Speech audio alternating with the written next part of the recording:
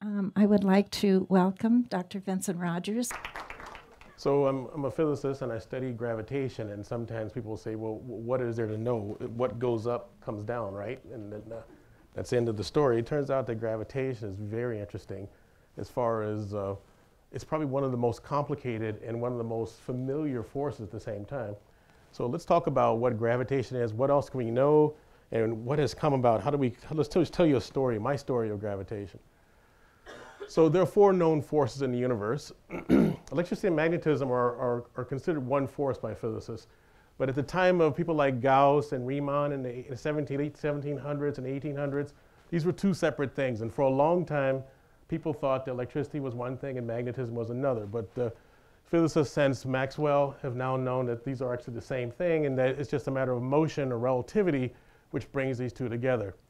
There's something called the weak nuclear force, and if you've ever wondered how come the Earth can be so old, it was actually one of the reasons why Darwin's theory was verified, because he said that the Earth has to be very old for his theory of evolution to work. But people thought because lava was hot in the Earth, how can the Earth be old if it's got a if it's sitting in a background empty vacuum, and if lava was going to still be hot, it would have cooled off a long time ago. Turns out lava is hot because of what is called alpha and beta decay in nuclear physics.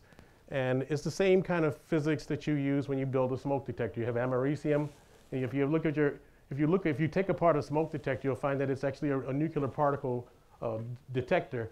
And actually does, when the smoke gets in the way of things, it actually interferes with the detector, and that's how you notice smoke. So that's what the weak nuclear force does. The strong nuclear force is the thing which gives you protons and things like that, which can actually stick together to form more complicated stuff like helium. So I got a little demo here, and I'm going to ask Leslie's mom to do it for me. So in this demo, you'll have to stand up. Okay. In this demo, I'm going to just hold this and try to keep. I'll keep my finger here so it doesn't fall apart. Okay. Just put a little pressure here and just step by. So this guy right here behind us, make sure he can see, because we're going to be professors for a moment. Just put some pressure on this and see that it doesn't want to go down. Just put your finger through the crack and press down, up and down. And at some point it sticks, right? Mm-hmm. So at some point it's a repulsion force, right? But then when you put enough pressure on it, it actually sticks together. So this is not just the usual magnetic field thing. And this is what happens for protons. So you can imagine a proton, they hate each other, they don't want to be each other, but if you hit them with enough energy, they fuse together. This is the idea of fusion. So you've actually built your first fusion reaction. Okay. The electrons, for example, on the other hand, do exactly the opposite. You can never, if I switch it around to the green, this is a cute little demo. There's never going to be a chance of two electrons are going to ever touch each other. But protons have this strong force, this weird force, which actually, when they get real close to each other, they suck each other in, and that's it. They just they refuse to let each other go until you put pretty much the energy of a Mack truck behind each particle to actually make it move. So that's our idea of a so-called strong nuclear force. Here's what we call the standard model. This is replacing, in some sense, what used to be called the periodic table. The periodic table of elements was described in chemistry. This is the standard model, which describes the underlying forces, underlying particles of the so-called periodic table. This is the stuff where the periodic table, the hydrogen atom and stuff is made of. It's got quarks, it's got gluons, leptons, bosons, et cetera, all these cute words. And here you see a very interesting feature. The four forces of the universe are described: the strong nuclear force, the electromagnetic and weak, and then there's the gravitational theory. Now, gravity is not really part of the standard model. That's because no one has really, until recently, detected what is called a gravitational wave.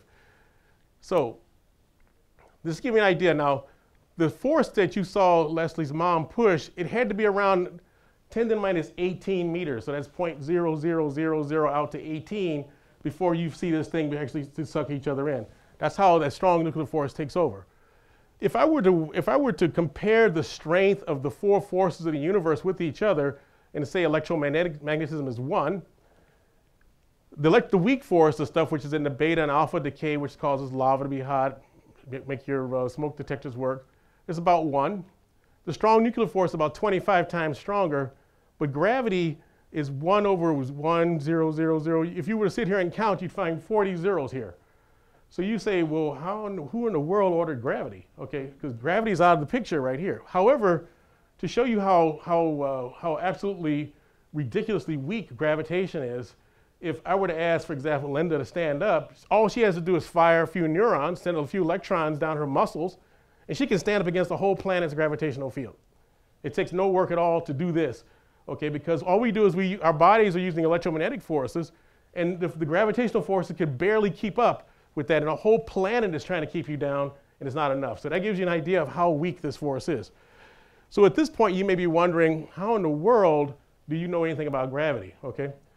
It's very fascinating. In fact, we'll talk about how it works, but gravity is pretty much responsible for a lot of the way our world works. Up to, I believe, I can at least, I'm not an astronomer, but I can attest to the fact that up to gold or so, all these elements came from supernova explosions, okay? Which came from the crushing of gravity into just the crushing of gravity into some stars, and the explosion of the nova produced these heavy particles because it allowed diffusion to take place. Protons just won't touch each other otherwise until, as you saw with Leslie's mom, you have to slam enough energy into it. Supernova remnants give you the periodic table. So your chemistry, the stuff you're made of, are remnants of stars in some sense. There's the, of course, if you enjoyed the Winter Olympics like I do, really getting this, do you think they make a snowboard that'll hold me? That's what I want. And then, of course, there's people like myself who have another gravitational issue altogether, okay? So, but we know how gravity works for lots of reasons. Isaac Newton comes along, and we think that that's the end of it, right? Well, Isaac Newton says, well, he's hanging out in a tree with his ex-girlfriend or something, and he finds out that this apple falls on him. What's remarkable is that Newton sees this apple falling and the moon going around the Earth in the same framework. Okay, that's absolutely brilliant. If you think about what he did, okay, in order to produce a universal theory of gravitation, how many of us looked at the moon, saw it in the sky, and dropped our keys in the toilet and said, wow, that's the same force, okay? Well, you probably had other things on your mind if you did that, but you see what I'm saying? But that's what he did, okay? And it's the power of that idea. He says, well, everything has to have this 1 over r squared force. So that powerful 1 over r squared idea left a lot of holes, and Newton even said so. I have a lot of problems with this theory, but let's see if we make it work anyway. So he gives a second order differential equation called F equals ma, okay? And his problem, one of his problems is he can't figure out how do particles know where their r is so they can tell how much attraction or repulsion they're going to have, the attraction for the 1 over r. That's called the problem of action at a distance.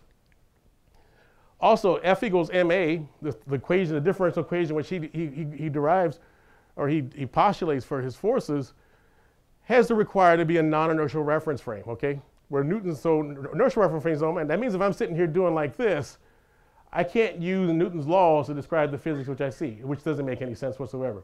So if I see a kid playing basketball, we'll go through in a second, I can't use F equals ma because I have to be an inertial reference frame for it to apply.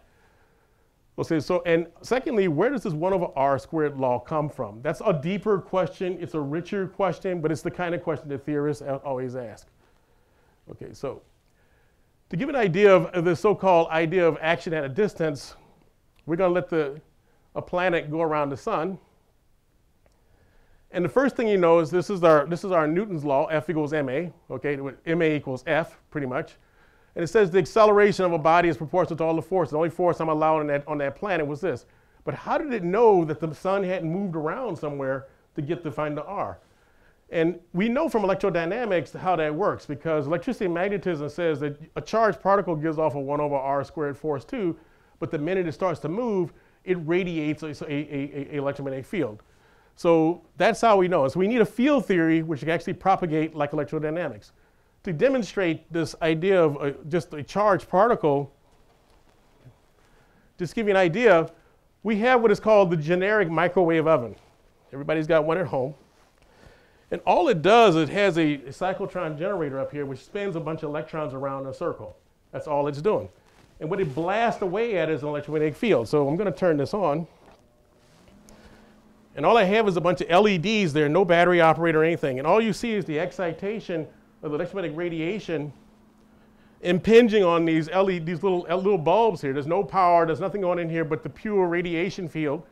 And that's just coming from the motion of accelerating charged particles around in a circle, and you just blast away. They emit this electromagnetic field. So as soon as they settle down and stop moving, the field stops and there's no more radiation field, okay?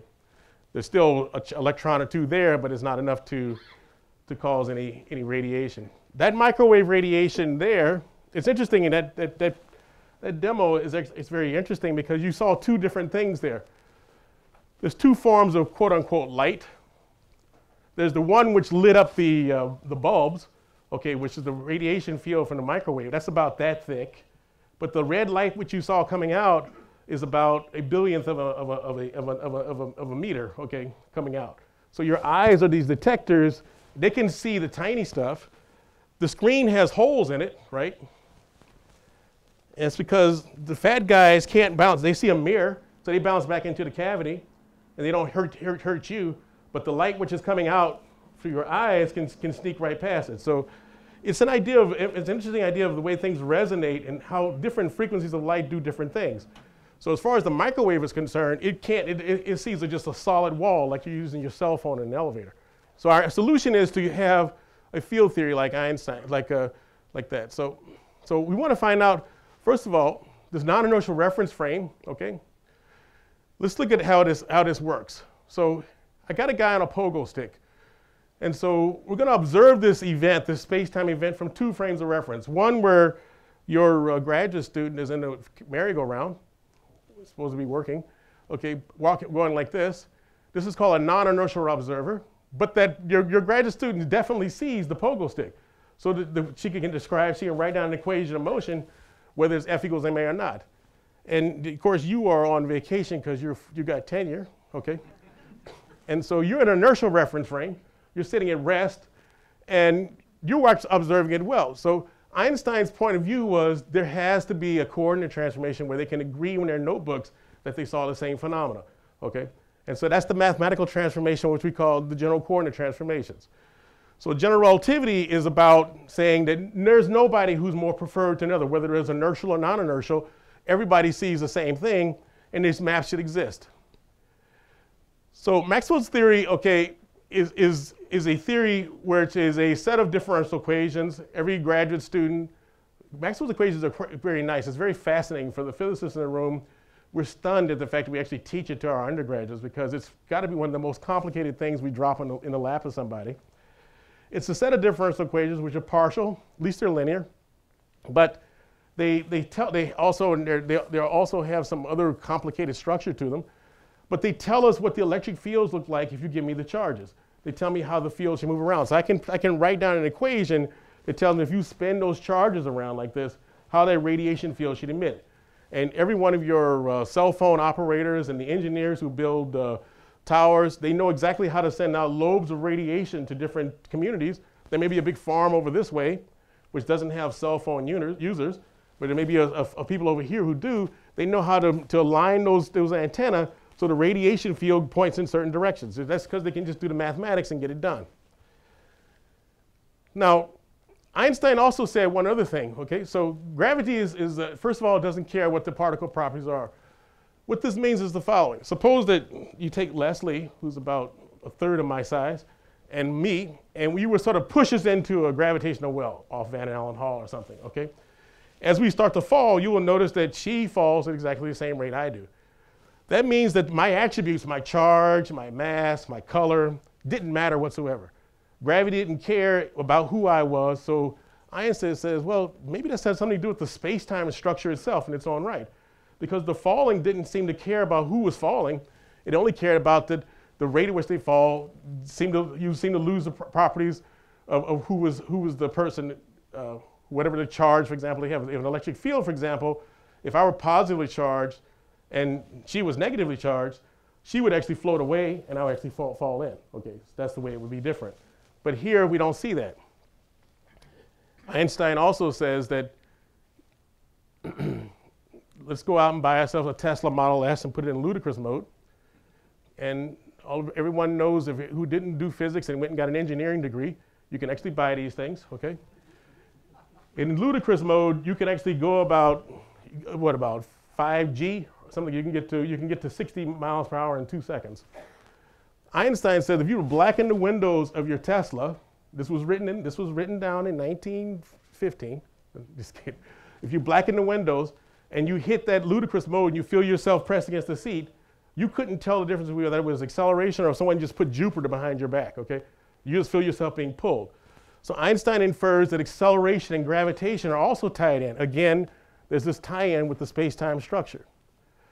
And he also invokes this idea of the principle of general covariance. Now, he wasn't a real expert on that, but he employed a bunch of mathematicians to help him figure it out. We'll talk about that in a second.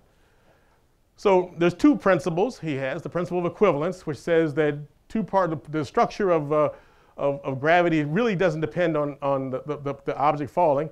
The statement is really only true for test particles because two black holes fall towards each other, they influence each other's gravitational field. But that's a conversation I'll have with you in my class. I teach general relativity 1 year, so if you want to stick around. Then the principle of general covariance, which says that nobody has a preferred reference frame, okay? So Newton was sort of happy that someone actually said that because he now knows how to worry about non-inertial or just inertial reference frames. Here's a translation of Einstein's original paper, okay? And you can see that he pretty much says that, I like this idea, you say which hold good, okay? I think I'm gonna start using words like that in my papers. Okay, these equations have to hold good, but and his documents which he wrote, this is around anywhere between, if you study general relativity, you realize there's sort of a slur of papers, there's not just one that Einstein wrote, anywhere from 1915 to 1918, so let's say 17 or so, you see papers that he's writing. But one really came out in 1916, 1917, which sort of marked the 100th anniversary of his discoveries, which is actually around the same time we discovered gravitational radiation with LIGO, and I'll talk about that in a second. He also has this idea of special relativity, which is just a special version. But Einstein's idea of the apple falling is much more complicated. It's more like the following. So it's this idea that the space is curved. So let me show you sort of how this works in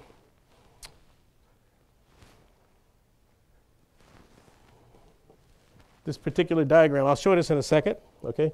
But I'll put this lump of lead here in this rubber drum, and I'll show that, and I'll show what I'm going to do in a video.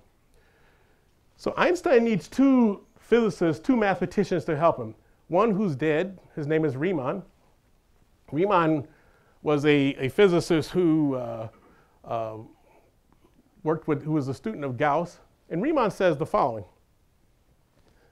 The geometry of two things is very different from each other. And this idea of Euclid we were finally unleashed from Euclid's bound. When we talk about geometry in high school, we're not talking about geometry in modern day world. We're talking about the idea of geometry in flat lines. The idea that a triangle, if you add up the angles of a triangle, it has equal to 180 degrees and all this kind of stuff. Riemann was like, how can that possibly work on a sphere? For example, in this sphere here, I could have 90-degree angles at each one of the triangles on this surface, and they won't add to 180, but yet I still have a well-defined triangle. The idea of geodesics, the idea of shortest distance between 2 points is not a straight line. It's this word called geodesic, and that depends on the surface or the curvature, if you will, of an object. So this is like a major breakthrough in mathematics that you can actually say, if you're building a bowl and you want to know how the fluid moves in the bowl, it's going to flow along a direction. Its shortest distance is not a straight line. It can't go through the bowl. If you have a cockroach moving on your basketball, it sees a two-dimensional world, right? It can't, and if it's trying to get from one to the crumbs on the other, it's going to go along a great circle in order to get to the other crumb. It's not going to go wandering around, and it cannot form a straight line. So this idea is called Riemannian geometry. Riemann died at 39. His PhD advisor was Gauss, and those of you who know mathematics and physics, Gauss was a big deal, and he was the guy who put a lot of effort into understanding what is called magnetism before he understood electricity and magnetism. So the idea of this of Riemann is sort of simple in this direction here. So let me just show you this little example of what I'm doing. I'm just taking a vector, which means something which is tangent to the surface, and I move it, so it's pointing up. This is my laser. Pointing up this way. And if I move around this way, and then I come around back to the side, notice that the vector points in the opposite direction where it was. If I do that on a piece of paper, it always stays exactly in the same direction where it was, okay? This is a way of measuring what is called curvature, and if you look at what happens on a plane over here, nothing happens. So Riemann has developed a very sophisticated set of mathematics The other major contribution was from a mathematician named Emmy Noether. And Noether was a German Jew, a woman in Germany, and she was not allowed to go to college, okay? Her dad was a mathematician, and her brothers were mathematicians. What's interesting about her is she was a sort of a show-off, so she went and said, you guys can do what you want, I'm gonna go take the final exam at the university. So she takes it, she smokes the exam. She smokes it. The professors look around, well, how can we not give her a degree? And so they finally gave her a degree, and she actually went on to work as a PhD with the guy named Hilbert, who was a major competitor for Einstein, and also developer of quantum mechanics. Noether has this very interesting idea. She says that if your equations are such that they say that you can change t goes to t plus Tuesday, so I can go for, in other words, if your equations say that whatever happens on Monday, you can also just as well have done it on Tuesday, or you could just as well have done it on Wednesday, which is mostly like all fundamental forces, then this quantity called energy is conserved. If you have what is called, if your physics doesn't change, if you were to displace a particle from here to here and there's no change, then this idea of momentum is conserved. And similarly for rotations means there's angular momentum, et cetera. And then there's more complicated structure, which is called the U1, which means electric charge, and there's general coordinate invariance, which Einstein took advantage of to find out to get his final equations of motion.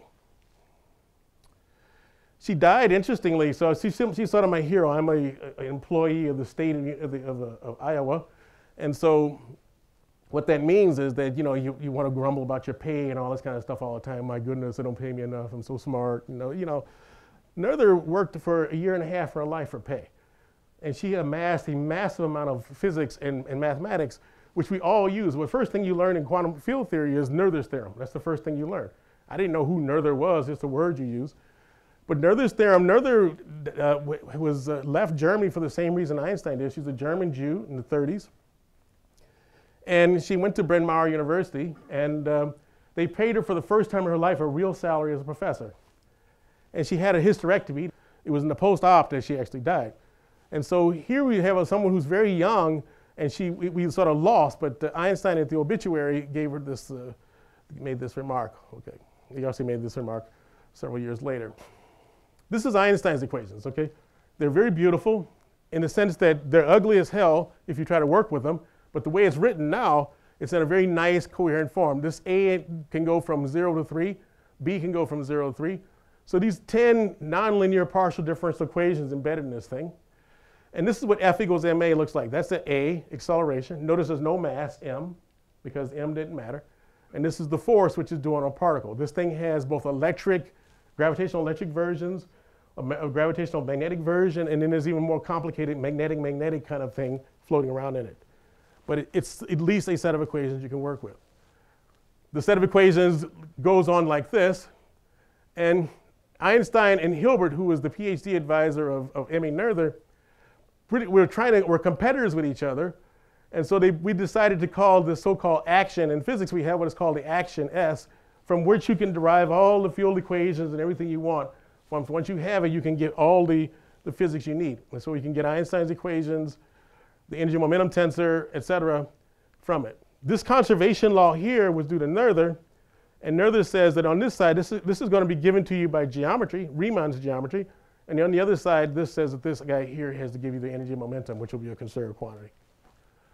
So in my little demo here, which is down below, I'm just taking a little ball, and I'm showing you the curvature. All I do is I put this ball in a membrane, and you can see that the curvature of the membrane is what's forcing this thing to spin around. And that's the idea of curvature due to Riemann. Now, a lot of stuff was explained by this. First of all, it was long known for a while that Mercury didn't satisfy the equation of motion for just an ellipse. Okay, if you look at the 1/r² force of Newton, no planet should, if a planet is sufficiently far away from other planets, it should always just form an ellipse. It's a conic surface. It can be nothing else. It didn't. And people tried to correct it with the oblateness of the sun and all kinds of things and it did all the corrections, but yet there was still this so-called, this lobe of the ellipse just sort of generally moves. It's called the perihelion shift. It's now known that it's about every century of Earth, that it moves about 43, just almost a second, okay, on the clock. Einstein's theory of general relativity explains that very quickly. It was one of his first calculations he did to show where it comes from. Another thing that Einstein's theory did was he showed that light actually bends too, because even though it has no mass, it actually is influenced by this space-time curvature. And so a big expedition was sent into South Africa by Eddington and several other millionaires at the time to see if they could actually prove this. And Eddington actually came back with the plates in 1919, which definitively showed that there was a bending of light. So during the eclipse of the sun, stars which were supposed to be over there looked like they were coming straight at us, okay, in the plates. And so the light had bent around the sun, and now you could black out the sun's bright corona, and you actually can see the bending of light. We see that all the time now. In fact, it's our way. It's an example of just one of thousands upon thousands of ways we have now of showing that there's this bending of light taking place between a dark object moving across the sky, but the light bending around it, and you can see an imaging. You see mirror imaging of different species, okay, from one point to another. So here's one. Here's C, for example, and B. This blurring here is due to the bending of light.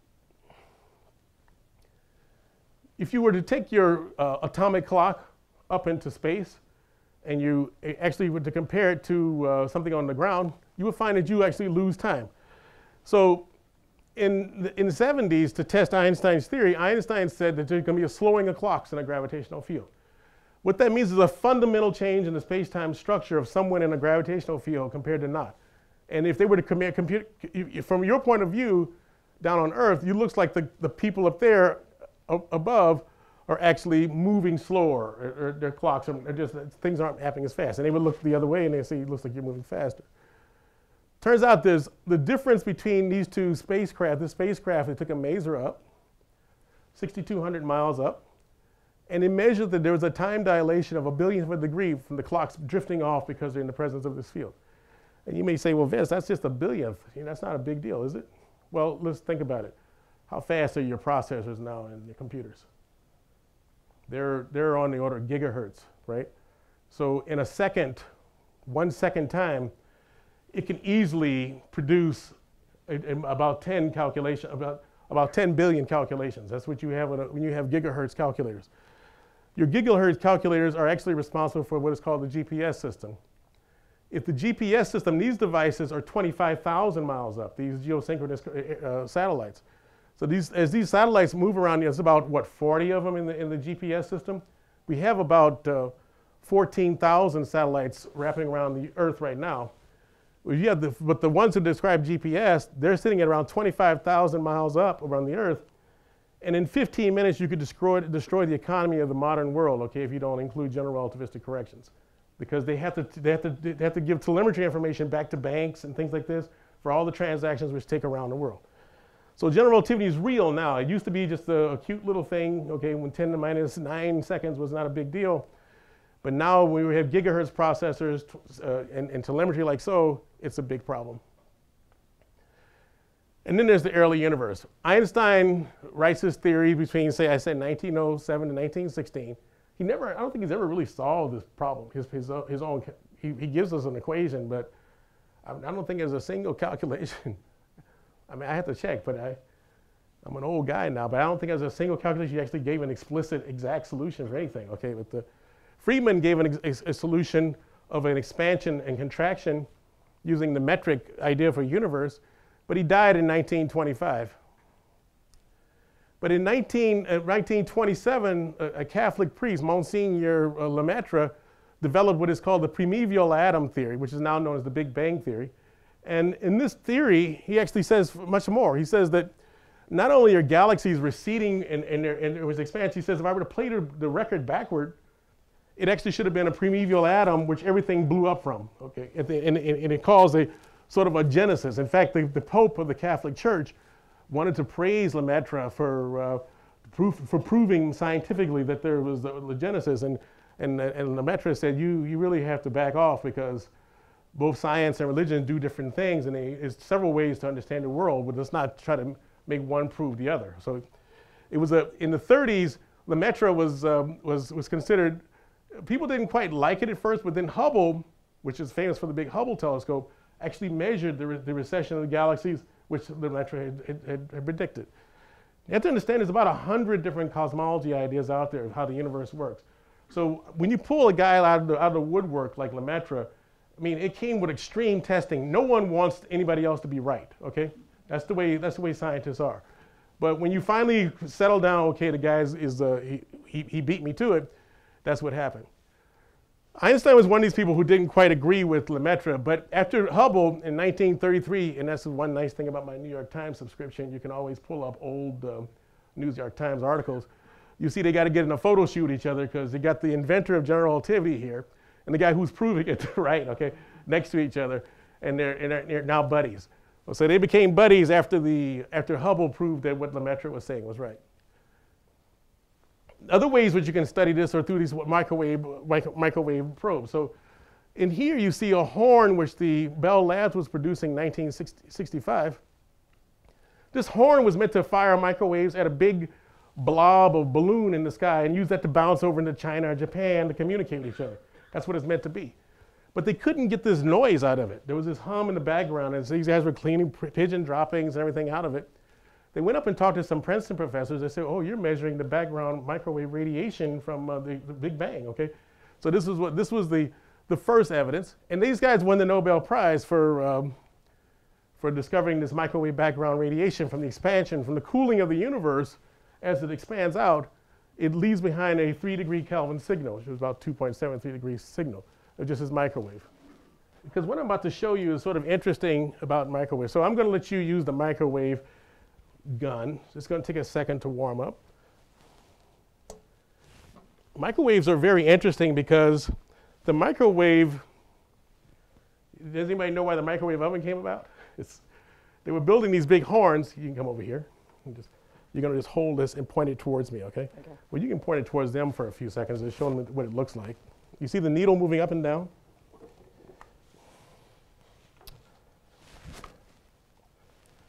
Okay, so the needle's moving up and down. And so now I have what is called a dipole radiator. So she has a dipole radiator, and I have a dipole antenna, and I'm detecting her.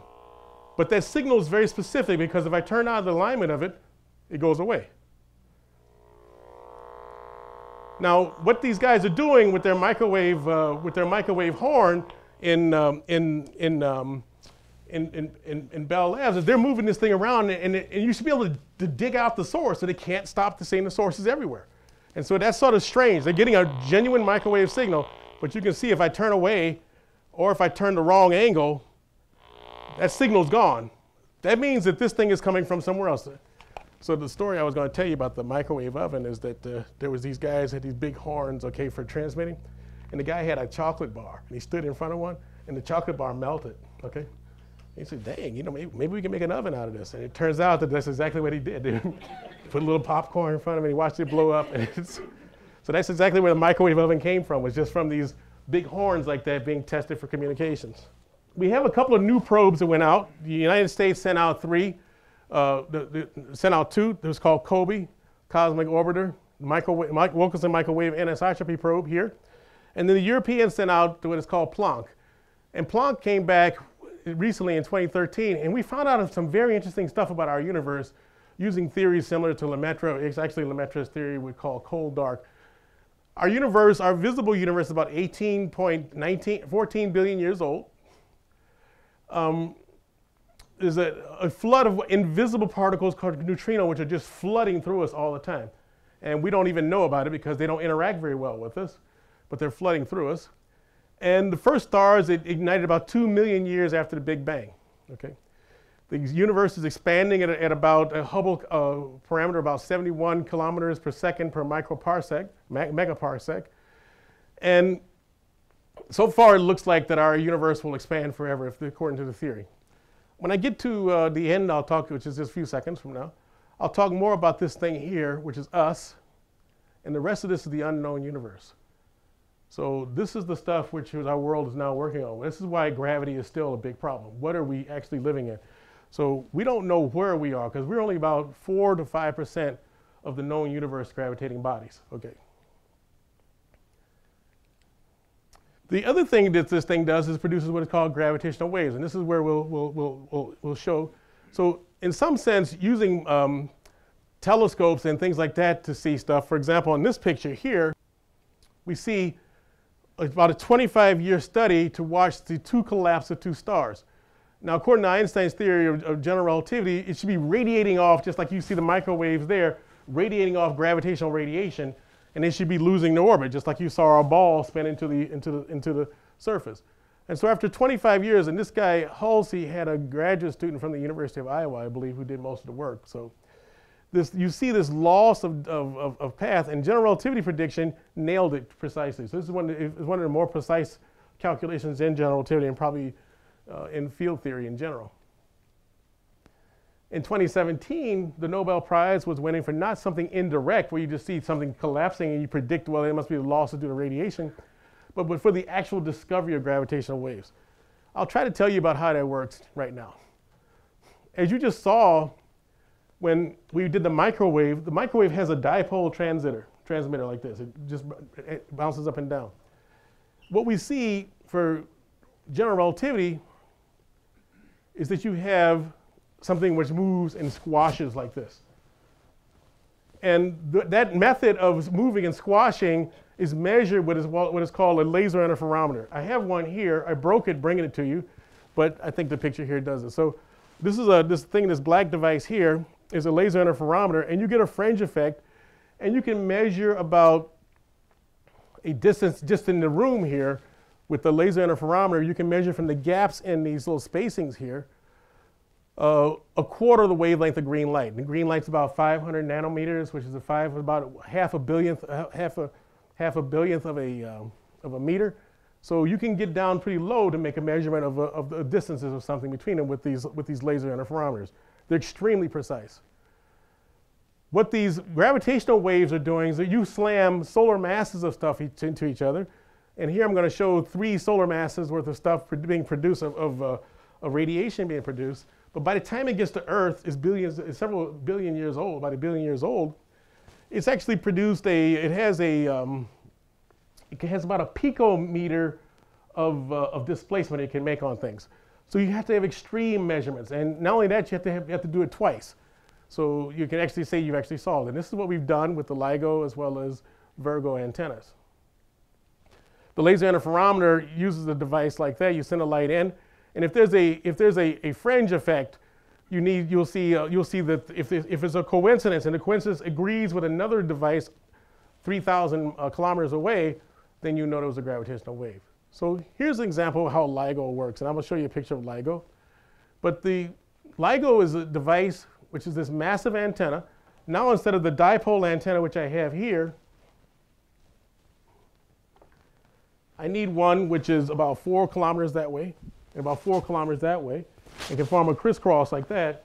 And I need to put lasers down these tunnels of these things, and the laser is going to be, they can actually measure the displacement. When the gravitational wave comes in, it'll actually fluctuate that light wave in such a way that it actually is in coincidence with another device, and that way you'll know that this was indeed a gravitational wave. So we've got 2 of them in the United States. We have a detector in Hanford, and we have one in Livingston down below, and about 3,000 kilometers away. So the radiation field is going to, coming in, slap the Earth. It's going to slap this antenna, and it's going to slap that antenna. And there's about, what, 10 microseconds of distance between each other with the speed of light. So we can actually measure it and actually know. And indeed, we find that actually the signal, this is a testing of the strain of the noise. This is a very sophisticated piece of engineering. And even if you know people who don't want to be physicists, just to build these machines and to do the electronics, engineering, the technology, just to maintain it, there's a whole industry of stuff out there for people to get involved in anytime they want. Here's the Virgo antenna, which is in Europe, and it's about 3 kilometers in this direction. So in 2017, which is less than a year ago, we had the first definitive proof that 250 solar masses binary stars ran into each other, 2 black holes. They're black because there was no charge remnant. There was no electromagnetic field which followed. In that time, you saw about a 29, object about 29 times heavy as our own sun, okay? And about 36, they slam into each other. They produce a single object with 62 solar masses, but they leave behind about 3 solar masses of gravitational radiation floating around the universe. And this took a long time to get to us because this happened a long time ago. Here were the coincidence signals. So here is the one in Hanford. Here was the one, and if you lay the Hanford data on top of the one on Washington and you shift for the 10 microsecond deviation because of the speed of light, you find that the strain count, this is the fingerprint. This is probably a very sophisticated fingerprint. And the way this works is that you do a numerical relativity calculation and you have what are called competitions with different groups, and they see who can actually predict what they're about to see. And there's a whole template then of what each signal means, okay? And so this signal here means what I just described, these solar mass objects running into each other. This is exactly how your cell phone also knows that you took so many steps, right? It's a accelerometer, there's a 3-axis accelerometer in your pocket. As you walk around, you can't just do this and fake a step, right? You have to give off a particular pattern or signature before you can actually say you took a step. Of course, that's nothing compared to this, but you see where I'm getting at. Again, we also saw 2 neutron stars run into each other.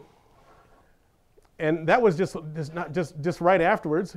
And here was a whole cascade of events. It was a very beautiful piece of physics because there were about 70 different observatories which measured first the gravitational radiation, then there was a gamma ray burst which is measured, then there was an optical measurement, and then there was some radio signals measured, and it all correspond to the absorption and re-emission. So for example, this happened very quickly. This took 2 seconds later, 10.5, about 11 hours later, et cetera. And it's all consistent. And here we see those are the kind of things which produce stuff like gold on our periodic table. Those are the kind of collisions which produce gold. It's not a clever way to try to go make gold, by the way. Don't try to slam 2 neutron stars into each other. So one of our undergraduates at the University of Iowa actually was part of this observation. So if you don't mind if I play like a 3-minute movie or 4-minute movie. And so Maria Drought was one of our undergraduates, and she's a postdoc at Harvard now. So LISA is an interesting device. So what LISA will do is this is going to be deployed in 2034 or so.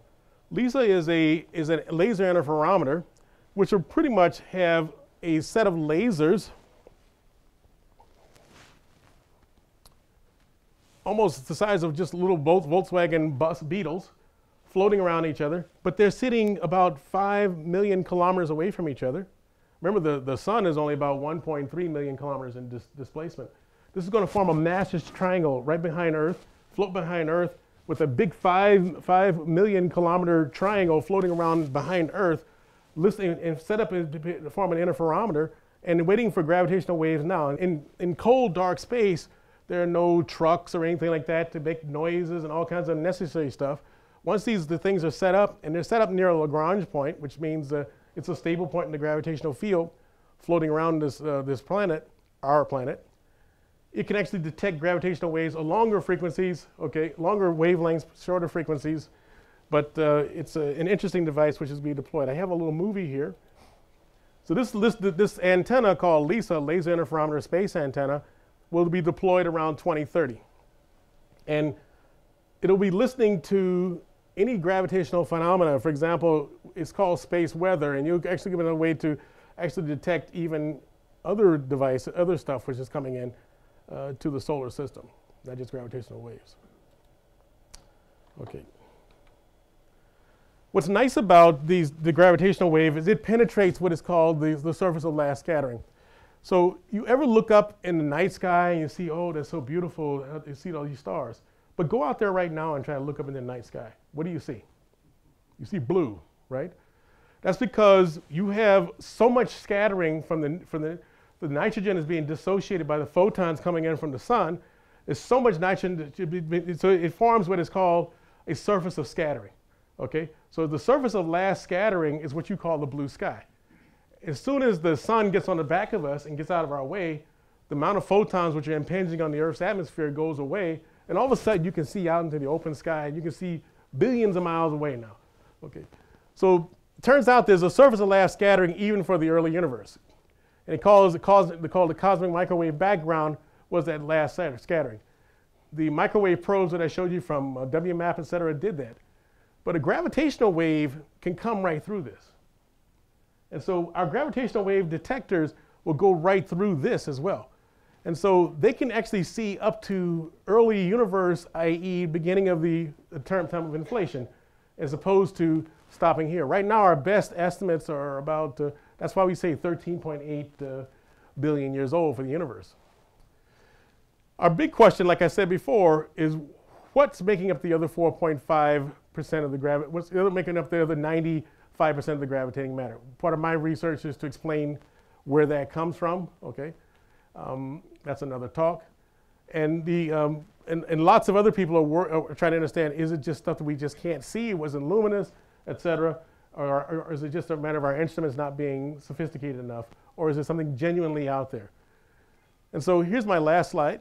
So here's the way you can think about what might be happening.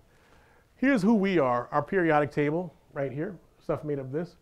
But there could be genuinely different periodic sets of chemistries out there which don't communicate with each other, just like the microwaves can't see outside the room here because it's just opaque to us.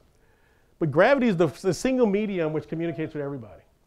And so all that slew of other stuff which is happening, as we get better understanding of gravitation, we can start communicating with these other sectors as well. This is a possibility that what we're talking about, what we call cold, dark matter, all this other stuff, could be whole chemistry sets worth of fun stuff to play with, okay? All right, so I'd like to thank Linda for the provost, Linda for inviting me to come.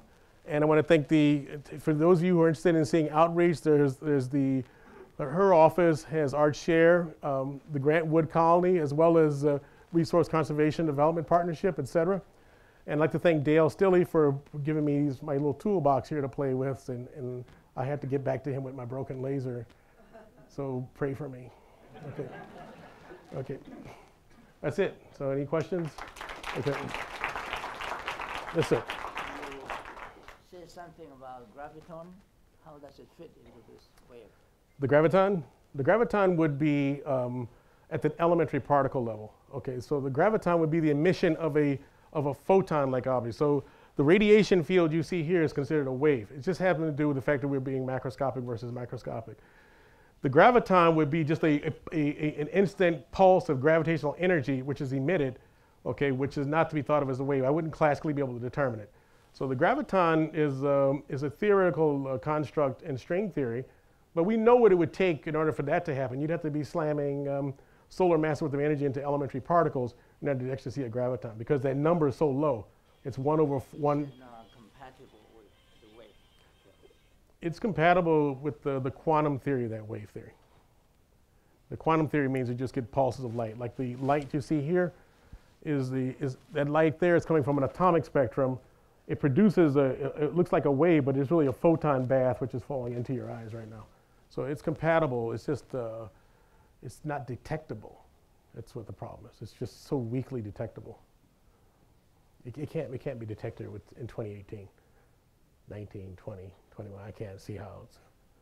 So let's just stick with the big waves first. Yep. Any other questions? Yes. When that LISA system is deployed, how do those satellites maintain their location? It didn't look like they were orbiting. There's a nice LISA movie. I mean, actually, where LISA has a cartoon where they show you the deployment of these devices.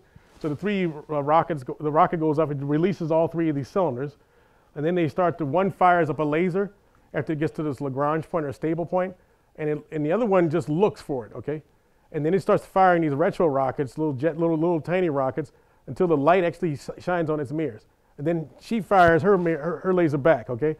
And then the other one comes on and does the same thing. And then they lock on in phase with each other. Now the electronics inside each one of those, it's just like this table here of, this is a trivial idea of a microsync. Here I'm firing a laser down this way, and I have this family of mirrors when I'm beam splitting in order to produce these fringe effects. This thing must have 15 or 20 of those devices built into each one of them. Part of it just to keep track of where the other one's located, okay? So there's an interesting little cartoon which didn't use a lot of words. I sort of like that about it. But it showed this cute way in which it used the electronics from the laser light itself to keep its track. as well as to decide when it's going to look for a signal. And they were surprised, by the way. They just recently stopped the first LISA experiment. LISA's going to be going to the next stage, and they were stunned at how successful they were to get this. So this inside that box, there's a floating double mass system, and it floats in free space. And it's the stability of that floating in free space is part of what makes it work. Okay, so the box can move around, but the thing sits there and floats in the interior. Yes. I kind of have two questions. First of all, what is the Hadron Collider? What are they doing with that? The Hadron Collider? Hadron Collider is a device which is in Switzerland and France, and it's about 18 kilometers around. It's probably the world's largest microscope ever. It's probably the most sophisticated microscope. And by slamming protons and protons into each other, you can probe the interior of protons and see inside what they're made out of. You can also slam lead into it as well. What is a quark? A quark is part of the constituents of the proton. So the proton is made of 3 quarks. So the quarks are considered to be fundamentally elementary. And so those 3 quarks are held together by gluons. And these gluons are the electromagnetic forces, but there's 8 of them. There's only 1 electromagnetic field. There's 8 of these things, and they don't like it. They fight with each other all the time. Interesting thing about the gluon is that it travels at the speed of light too, but as soon as it starts to move, it creates more gluons, so it never goes anywhere because it's so busy coupling to itself. So it's a funny, half the stuff you're made of is gluons, not quarks. Next question. Anyway, so irrelevant question. So a repeating decimal, like the number, like pi, for example, pi, is that an even or odd number? It's not a number. It's not an even or odd number if it's not an integer. It is to a number. It's not an integer. Oh, it's not. Oh, it's not. Okay, it's not a number. Yes, it is. It's a number, but it's not an integer. So I can't. It's a trick question. So Really? it's a trick question. Yeah. I have no idea. Yes. So with the gravity wave, so it looked like the frequency of the gravity waves is like 10 in a second or 100 in a second. Yeah, it's pretty slow. Pretty slow. Because look how many miles. So it still travels at the speed of light. So if the frequency times the wavelength is the speed of light, so you have what it took 3,000 kilometers just to have 2 coincident detectors, each with 3-kilometer long antenna. So you can use that formula to work backwards to see how slow the frequency is. Because you have massive objects falling into each other.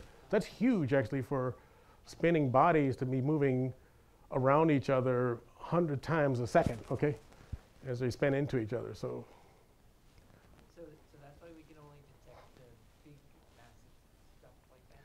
you can only detect what your detector is designed to detect. It doesn't mean stuff is just fluing through us, but you can only detect what your detector is designed. You can't use these to detect microwave. When you have the bigger ones, we'll be able to detect Something else. objects. Something else. So a different frequency span. But ideally, like to have a radio tuner, right? You could actually change the frequency with capacitors, okay, and inductance coils. You could rechange, but we don't have that kind of world yet.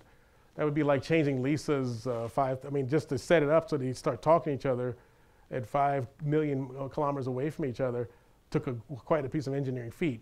Now, I just don't have a knob I can turn. Let's make it about, you just don't have anything like that. Doesn't mean you can't invent it, just we don't have it today. So. Thank you so much for coming today, and thank you so much, You're welcome. Dr. Rogers. And please go to our website to learn more about upcoming presentations. Thank you. Thank you, Linda.